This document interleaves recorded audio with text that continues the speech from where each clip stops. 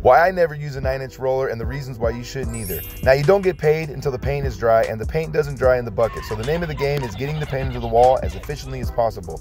9-inch rollers were my go-to roller of choice for years, until I got into high-ticket jobs and commercial accounts, where a better and faster finish was required in order to maximize profits and minimize waste. Profits are increased because the labor for your roll guy is almost cut in half, freeing him up for other tasks. When using a 9-inch roller, you tend to dip more, which causes more drips, and it reduces pot time.